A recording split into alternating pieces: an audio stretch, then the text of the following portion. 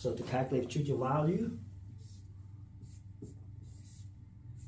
FV for future value equal to present value multiplied by 1 plus the R raised to the n power.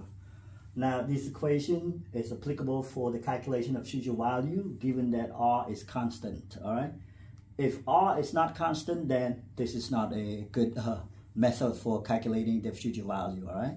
And you can rearrange it to find the future, to calculate the present value, all right? So in this case will be present value over future value divided into 1 plus R raised to the n power. Once again, this R has to be constant.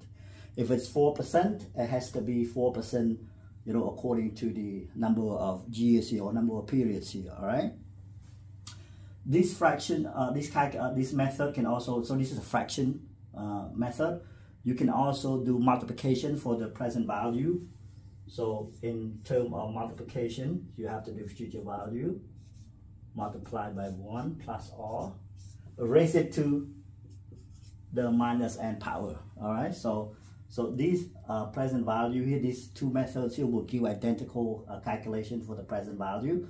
So if you notice here, this method is for fraction and this method is for multiplication. So the only difference is that you raise to the minus n power, all right? And if you want to calculate R, we can rearrange this equation to find R, all right? So R equal to future value over present value, raise it to the 1 over n power minus 1, right? So here's the equation to find R, okay?